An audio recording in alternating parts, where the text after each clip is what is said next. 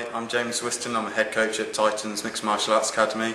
I teach for MMA and the submission wrestling classes here. I'm a professional fighter with a 2-2 record. Both 2 wins were by ground and pound or knockout in the first round.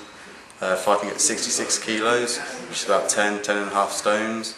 I've been training for 11 years, started when I was 15 at Birmingham Wrestling Academy. I was wrestling from a junior up until I was 22 there. I took national titles as a junior in England and Ireland. I competed in Belgium and Germany for the junior team. And then I progressed on to training MMA after watching UFC. I've trained boxing, Thai boxing and Brazilian Jiu-Jitsu, mainly without the gi because it's more sport specific for MMA. We also incorporate ground and pound into our training, and I've been training all over the Midlands with some of the best pro fighters. When I'm not training for a fight, I don't eat healthy, but when I do train for a fight, it's very strict and regimented.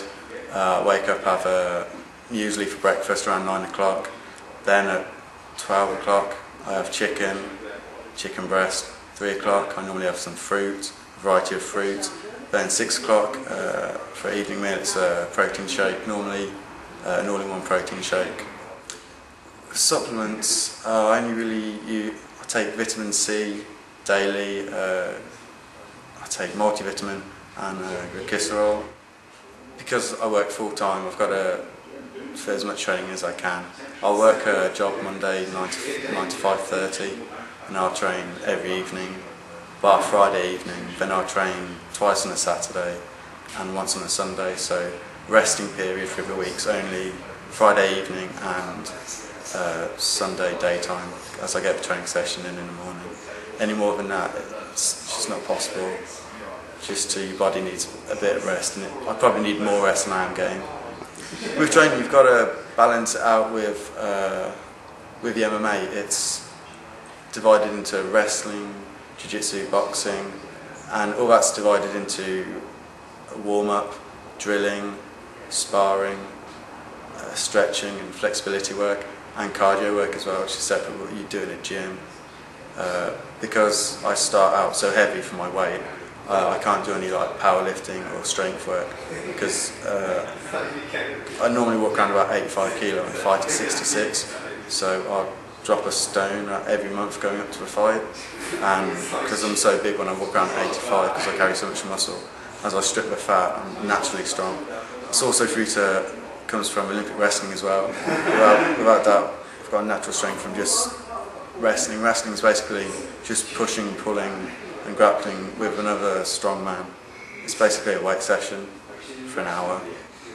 Guys are really watching UFC and like to emulate a lot of the lightweight fighters like BJ Penn, Sean Shirk, Frankie Edgar, because they're light, they're quick, they're explosive. But I've got my favourites like Randy Couture before he retired, Brock Lesnar, I've got Anderson Silva, Chael Sonnen's big favourite. All good wrestlers, high paced, good cardio. 5 tips. First one, they've got to enjoy it. If they don't enjoy it, there's no point going on with it. I thoroughly enjoy it, that's why I do it. So they've got to enjoy it, they've got to be dedicated. A lot of young people now, they'll either go out or they'll play Xbox. You've got to be dedicated in anything if you want to get anywhere. Eating right, a lot of young people don't know how to eat right. Even some of my guys here are like 18, 19, 20, fighting semi-pro, they don't know what to eat and when to eat. So that's a big issue. It's a big issue in schools as well. I don't think kids are being educated properly on what to eat and when to eat.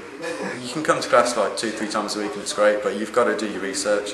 And I reckon that's what I do a lot. I'm always, even in downtime, I'm watching YouTube, I'm on the MMA websites, technique websites, so you've got to do your homework. Another thing is you need to move around gyms as well. You can't just stay stagnant in one gym. I teach here in Redditch, but I also train in Birmingham, two locations in Birmingham and another gym in Redditch. So you're training with other guys that aren't drilling what you're drilling at your main club, and it's a good variety, and so you can test techniques out you've learned in one club to another. Competition, you've got to compete. What I've found through the 11 years I've been training is every time you compete you learn so much more than you would on the mat. you'd get 6 months experience from every competition you get.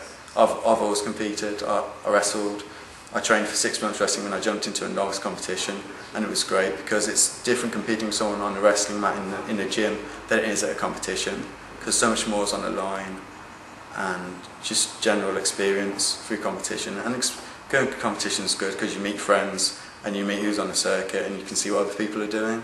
If you'd like to get involved, please contact us at Titans Mixed Martial Arts Academy. The website's titans.co.uk. We've also got a Facebook page as well. If you just search Titans or Google Titans, Reddit, you'll catch us.